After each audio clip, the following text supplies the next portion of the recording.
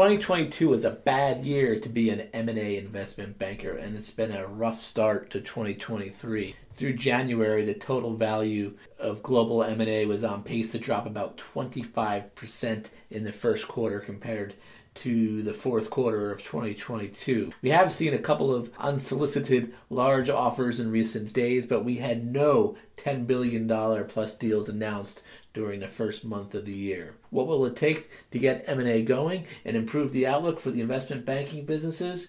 We'll talk about that with RBC bank analyst Gerard Cassidy on this episode of The Pipeline, an S&P Global Market Intelligence podcast.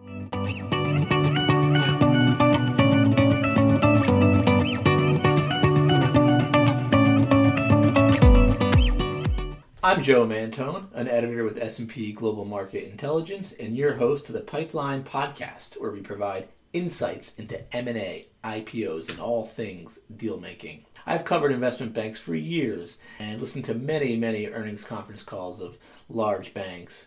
On those calls, equity research analysts ask questions of management teams, and one of my favorite big bank analysts is Gerard Cassidy. I like Gerard because not only is he a great bank analyst who created the Texas ratio, which is an indicator that helps regulators and bank management teams determine the likelihood of a bank failure. But I also like Gerard because he is one of the few analysts who regularly asks executives at the large banks about their investment banking businesses. I caught up with Gerard in January, soon after the big banks reported year-end 2022 earnings. The fourth quarter ended a woeful year for the investment banking businesses at Citi, JPM, Goldman Sachs, B of A, and Morgan Stanley. Combined, those companies reported a nearly 50% drop in revenue from their equity capital markets, debt capital markets, and M&A advisory revenue in 2022 compared to 2021. Many of those in and around the investment banking businesses have noted that they think the second half of 2023 will be better than the first half of the year when it comes to deal making. That's where we pick up the conversation with RBC Capital Markets analyst Gerard Cassidy, with me asking Gerard about why the second half of the year may be better than the first half of the year. It's making the assumption that the markets will be more stabilized because the Federal Reserve should be finished with its monetary tightening strategy or tool by raising short-term interest rates. So by taking interest rates out of the picture, meaning rising rates, that hopefully will offer some clarity to the outlook for companies that may want to do acquisitions or go public. Now, certainly quantitative tightening is still underway, which is another tool they use for monetary policy. But the increases in Fed funds rates, the forward curve is suggesting by the middle of this year it should be over. And if it is over, again, there should be more stability in the marketplace. Mm-hmm. Okay. Yeah, so that was one of the questions I wanted to ask you, is what has to change in order for deal making to pick up? I mean, you just touched on the Fed.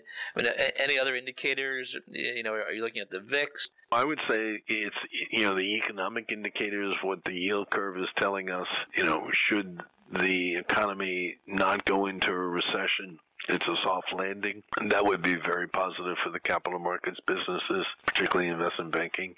So many of the economic indicators, whether it's the initial unemployment claims number that comes out weekly every Thursday morning, or the monthly jobs report, or, the PMI numbers, everything is looked at carefully. And as people get more confident that the economy is stabilizing or improving, it's still the economy in the fourth quarter of 2022, according to the Atlanta Federal Reserve, which does the real GDP now forecast, they're still calling for about a 4% real GDP growth number. So to go from 4% to a negative number may take time, meaning into the second half of 2023. Should it not appear, meaning it doesn't turn negative, again, could be another real positive sign for the investment banks.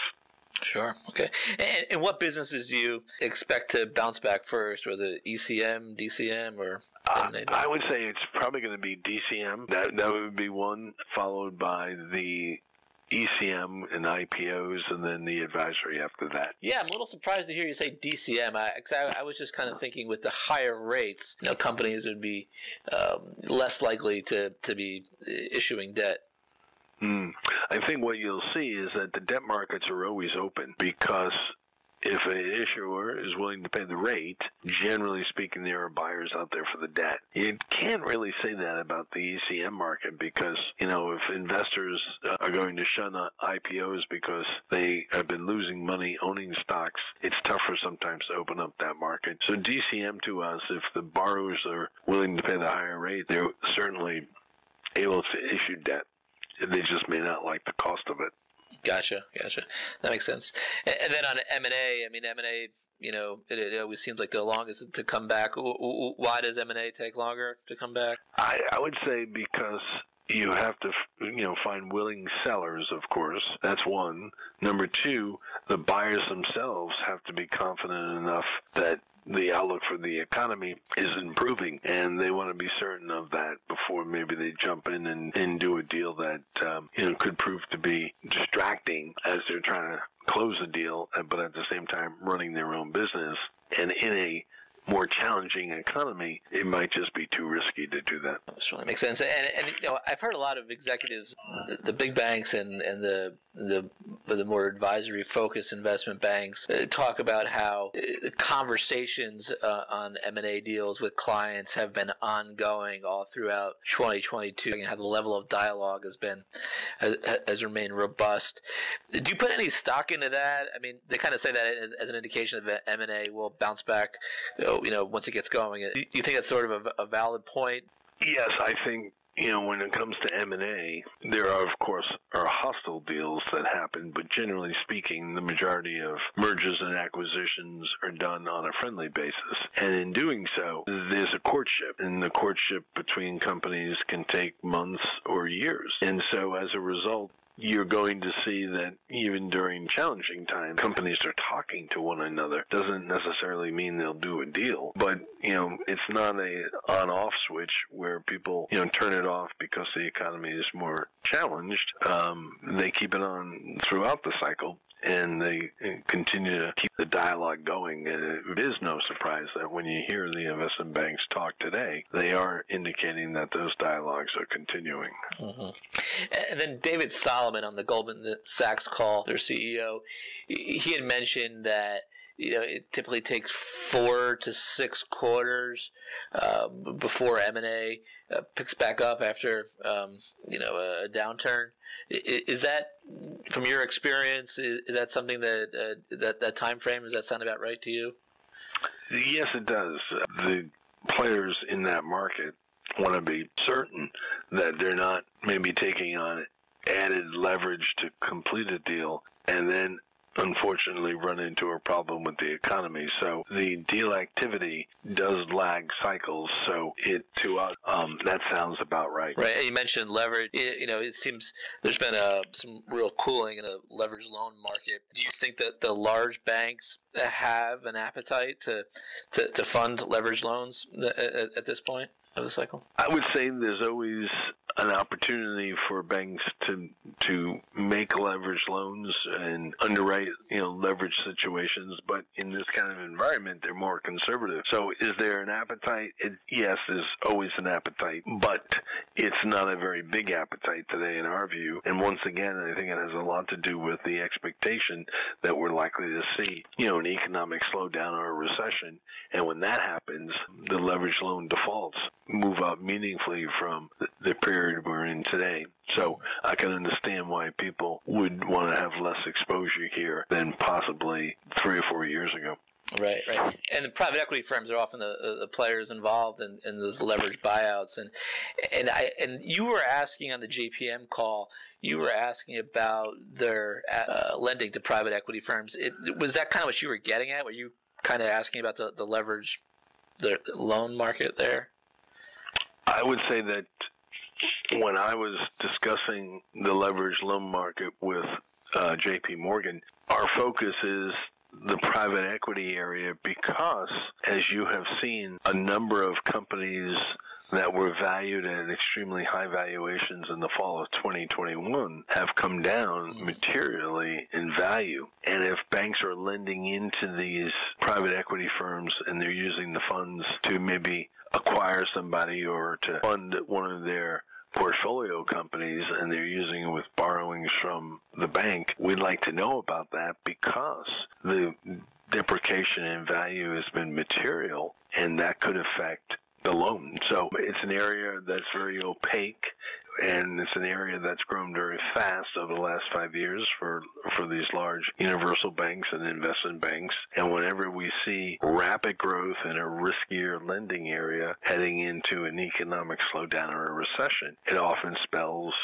an increase in credit problems, which is the reason we've been asking this question of banks. And have you been satisfied with the answers that you've been getting? No, we're not. I mean, it's still too opaque. I think many investors would like to see the size of these portfolios and then broken out by, not necessarily individual company names, but how much is exposed to the telecommunications sector or the software sector or biotech, just so that investors have a better understanding of what they're getting into. Right. And then you would like to see the loans made to private equity firms and what sector those PE firms are focused on? Is that kind of what you're... That and also just, if you, let's say it's KKR or Carlyle and takes down a $100 million loan from JP Morgan, what are they using it for? Is it to then lend it to one of their portfolio companies to help them grow their business? Is the loan going to be used to buy another company to put into the portfolio? So it's all of those types of questions that investors need to get their arms around. Mm-hmm. And which banks do you think are the biggest players in that market there? Generally speaking, it's the investment banks, so Morgan Stanley and Goldman Sachs. Also, the larger banks, such as JP Morgan Chase, Bank of America, Wells Fargo, are all players in this space. Mm-hmm. Interesting. Okay, was there any comments that you heard around the conference calls that could make you any more optimistic about the advisory capital markets outlook, or is your feeling sort of the same? We would say that our expectations were generally met about the business, and it really has not changed those expectations, but we're keeping an eye on, again, different indices to try to see when the pivoting point should come. We think it's a little early right now, but we're trying to, keep an eye out for it so we don't miss it. Mm-hmm. Okay. And then, we've heard about, there's been some reports out there about some banks that are making some headcount reductions in their investment banking units. Do you think we'll see more of that, or is it kind of played out by now? In terms of the headcount reductions, we have to remember that 2020 and 2021 were record years for the investment banking industry, particularly 2021. Because of that activity and because of the strength of revenues, many of these banks went out and hired thousands of people in 2020 and 2021. Now, with business coming back to normal levels, in 2022 you can argue was below normal levels, we anticipate to see the right sizing of the personnel departments of these companies, and it started. Goldman let over 3,200 people go, or about 3,200, and Morgan Stanley, it was, I believe, over 1,000. So we are expecting these companies, similar to years past or cycles past, to, align their expenses now with a lower revenue environment. The real question is going to be, in the first half of 2023, what if business doesn't come back and it's as dreadful as it was in 2022? Then there probably is going to be another round of downsizing to bring the expenses in line with the depressed revenues. And when revenues do come back, and they will, it takes time. Again, they won't be at that 2020 or 2021 level. It will be more, we think, similar to the numbers that were achieved for the industry in 2017, 18, that time period. What types of personnel are being affected? Is it, some more of the junior staff or senior bankers? We see it affecting, all levels of personnel. Do you really need today SPAC investment bankers. So, managing directors that were in the SPAC space that was red hot in the first quarter of 2021. Is there really a need or is there a need for as many of them today? The answer is no. So it's not just, the junior level employees, but it could go, quite high if the business has not really recovered. Mm-hmm. And then just thinking about, the five large banks, JPM, Citi, B of A, Goldman, and Morgan Stanley, are any of them better positioned to sort of take market share in the current environment? I would say that those, the five dominant banks continue to see their market share increase. Within the five, Goldman, Morgan Stanley, and J.P. Morgan seem to be setting themselves apart. But then this quarter, Merrill Lynch had a real strong quarter. So I think as a percentage of the industry wallet, as it's referred to, the amount of business that is in the investment banking business, the big five, I think, will continue to garner slightly higher market shares going forward because they tend to attract some very strong people and have great brand recognition that is needed in the advisory business. Huh. Yeah, it was funny because the B of A seemed to be the only company of the five that spoke positively about their investment bank business. Correct. Right? Correct. They're talking about getting more relationships with their commercial bankers, right? That's part of it. Bank of America went on a very focused expansion of their investment banking business probably 5 or 6 years ago now to bring it down to the middle market commercial customer. They weren't always hunting for elephants. And I think that's, playing out to their benefit in these types of markets that we're experiencing today. That'll do it for this episode of the Pipeline Podcast. We thank Gerard for taking the time to discuss the investment banking businesses with us, and we thank you for listening.